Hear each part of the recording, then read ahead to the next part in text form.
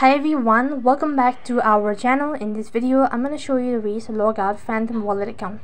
In order to log out of your Phantom Wallet account, you just have to follow the steps. First of all, you need to go ahead and log into your account, and when you're logged in, that's going to take you to this field. So right on this page, you have to go ahead and press the gear icon. Now unfortunately, there's no such direct way of doing it, or there's no such direct option as log out. Then what you have to do is you just have to go ahead and press on reset app. Now this does not mean that you're actually deleting all of the information or data. It just simply means that you're logging out of your account. Now the only way to log out of your account is to reset your app. But then if you reset your Phantom Wallet, now you can see that it mentions that this will remove all the existing account and data. So you have to go ahead and keep or back up your data as well. So click the continue button if you're sure about it, and you have successfully logged out of your Phantom Wallet account.